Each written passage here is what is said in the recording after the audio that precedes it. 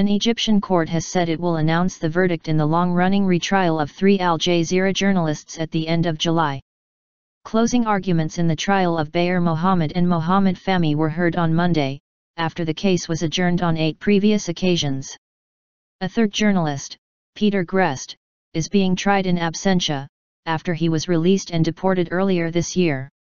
The journalists are charged with aiding a terrorist organization, a reference to the Muslim Brotherhood, which was outlawed in Egypt after the army overthrew President Mohamed Morsi amid mass protests against his rule in 2013.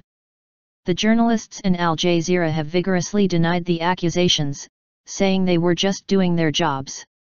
The journalists' imprisonment reinforced the view of human rights groups that the government was rolling back freedoms gained after the 2011 uprising that toppled Hosni Mubarak. Al Jazeera's Fahmy, a naturalized Canadian who has given up his Egyptian citizenship, and Egyptian Mohammed were released on bail in February after spending more than a year in custody. The journalists were originally sentenced to between 7 and 10 years in prison. Egypt's High Court ordered the retrial in January.